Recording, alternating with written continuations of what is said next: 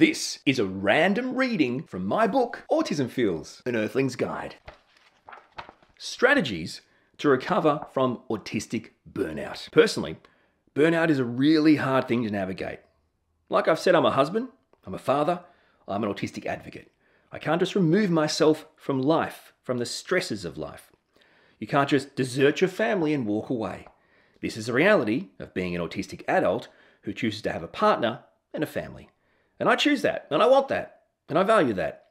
But I have to realize, along with all those blessings, autistic burnout is going to happen more often. So now it's time to get real about strategies that are not only helpful for you as an autistic person to hopefully avert those burnouts, but you know what?